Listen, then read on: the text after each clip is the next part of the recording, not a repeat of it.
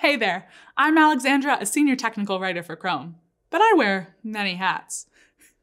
Today, I'll be your personal Google I/O recapper.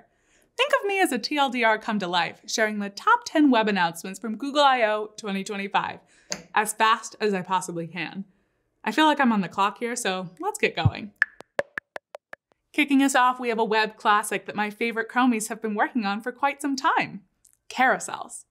With the new CSS primitives that landed in Chrome 135, you can build interactive carousels with just a few lines of HTML and CSS. Pinterest used to have nearly 2,000 lines of JavaScript for its close-up carousels, because, of course, it's JavaScript. Nothing is simple. Since adopting CSS carousels, Pinterest has reduced its code by 90% to about 200 lines of CSS. And now it takes 15% less time to load a pin. Think of what you could do with those milliseconds. New in Origin trials, we have the Interest Invoker API. This experimental API lets you declaratively toggle popovers when visitor interest is active for a short time. Combine it with APIs like anchor positioning and popover, and you can make interactive, responsive UI elements, entirely built in CSS. No JavaScript needed. How's that for saving time? If only CSS carousels could save me some time in this recap. Last year, we announced built-in AI APIs, which help you perform specific tasks using client-side inference. These APIs give you our leading models, including Gemini Nano, performing AI right in the browser.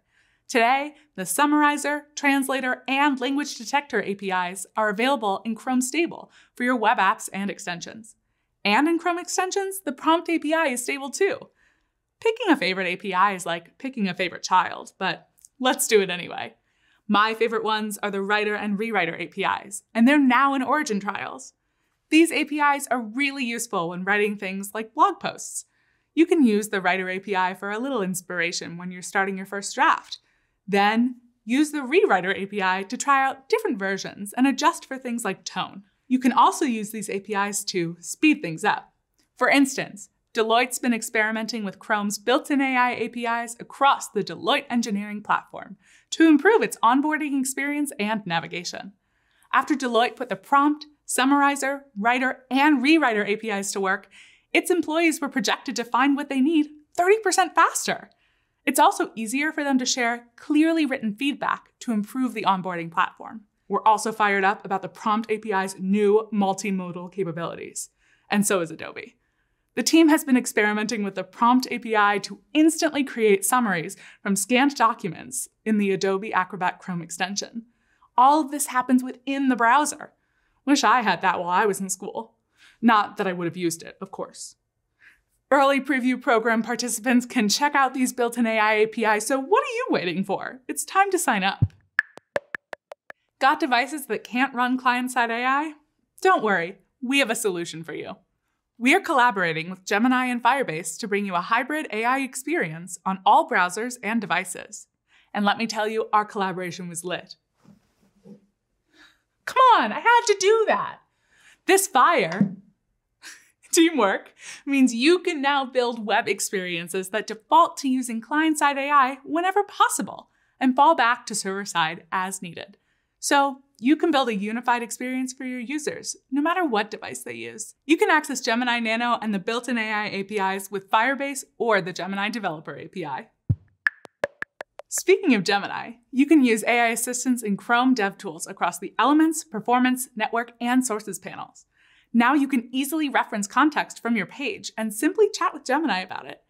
If you're using AI assistants for styling, you can also directly apply suggested changes to your local workspace. If you're in the Performance panel, you can debug even faster by combining AI assistants with the other panel improvements, including access to local data and core web vitals, along with the Insights sidebar that brings Lighthouse to your traces. Okay, we're more than halfway through, and while I'm feeling the time crunch, recapping I/O isn't complete without some baseline updates. Many of your favorite tools now have baseline integrations. You can see the baseline status and browser support for features in IDEs, such as VS Code, as you're building. ESLint gives you a heads up when you're about to use a feature that's newer than your baseline target. And RumVision combined baseline data with real user metrics, making it easy for you to select the baseline version that works best for your users. If you want a bird's eye view of Baseline, the Web Platform dashboard has you covered. For the first time ever, the Web Features dataset is 100% mapped. You can now see the baseline status of every single feature across all major browsers, starting from when the features are first available all the way to when they become interoperable, which is just a fancy way of saying that the feature is supported by all browsers. We also rolled out developer trials for improvements to the Credential Manager API on the web. I don't know about you, but logging into anything is starting to feel like a chore. There are passwords and identity federation and passkeys. So we're improving the experience by letting web developers request credentials for the user and showing them in a single UI, making it easier and quicker to log in. When it's all rolled out, Chrome and Google Password Manager will display a user's available credentials. That's passwords, passkeys, and identity federation all in one place. This means no more asking yourself, do I even have an account on this site? Or how did I sign in last time? We've got your back. Last but not least, we've got updates for Chrome extensions. Many of you said publishing extensions in the Chrome Web Store can feel stressful. We heard you and we got you. The Chrome Web Store team is actively working on making publishing an extension to the Web Store more efficient and secure. For example, you can now cancel a pending submission. The ability to change our minds, no strings attached. We love to see it. And that's a wrap. The time we spend together always flies by. If you want to know more about anything we talked about, check out developer.chrome.com and web.dev. And now that we're all friends, come say hi on our social platforms. Until next time.